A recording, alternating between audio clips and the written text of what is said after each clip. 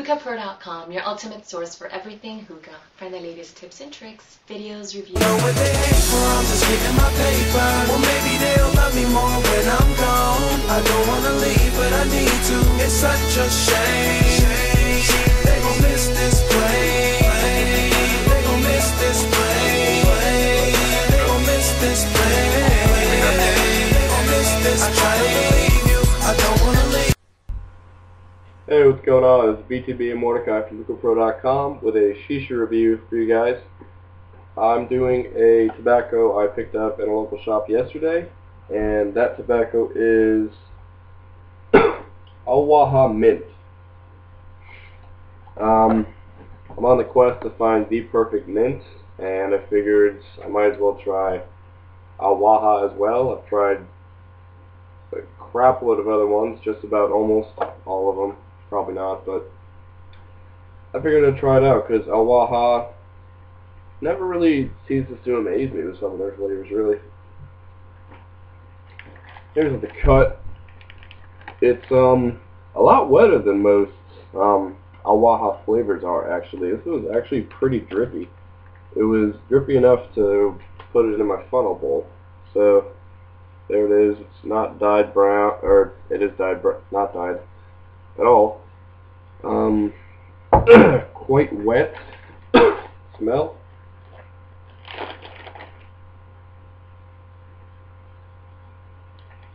I pretty much get a mint leaf smell with this, like a pure mint leaf. I get some of the nose tickle with it, and it smells really, really pleasant.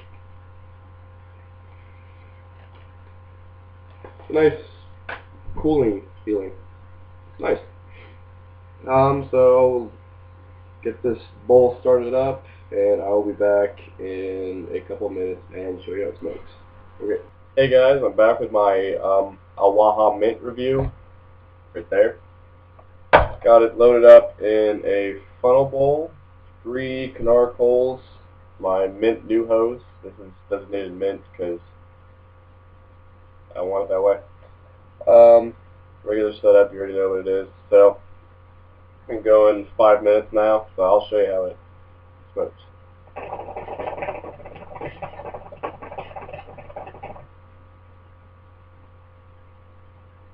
Right off the bat, since this was a wetter tobacco than other Wahas I've had, it did pick up very fast with cloud production, and it's probably going to get really good clouds because it is in a funnel bowl. As you can see, there's like a whole packet of juice in the bottom there. It's the wettest Waha I've seen so far. I did watermelon my last review, and it was medium wetness to dry, but this stuff is really, really wet.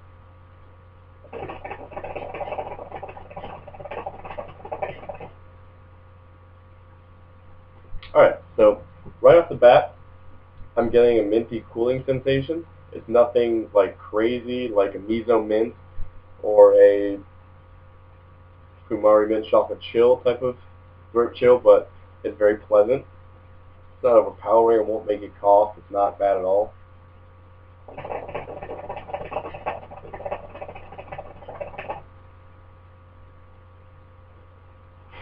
And the taste of this mint is actually kind of sweet. It's like a sweet mint gum that you might buy somewhere.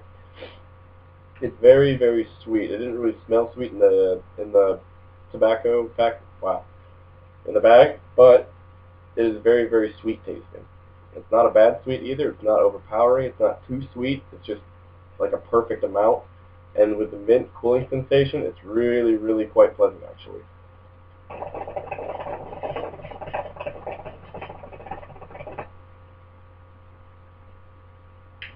Yeah.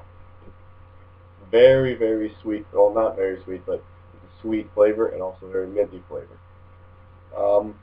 For this, I'm going to give it an 8 out of 10. It's actually a really, really good tobacco for being a Waha. I know most people don't consider Waha to be the highest brand of tobacco out there, but this stuff is actually kind of good.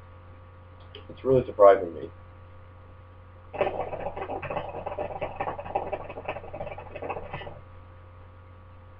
I tried lemon with mint from Waha a while back.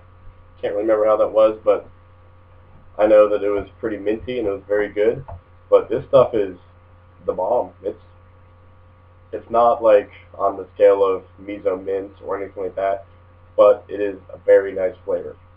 I highly recommend you pick it up. So, I'm really glad I did. Waha is super cheap, and you can find it about anywhere. So, oh god.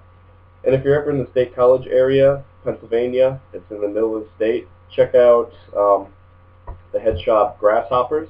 They sell Alfacher, Hookah Hookah, Waha, Havana, Starbuzz. It's a really good shop, and this is definitely a good pickup. So, Waha Mint gets an 8 out of 10. It's really good. I highly recommend you pick it up.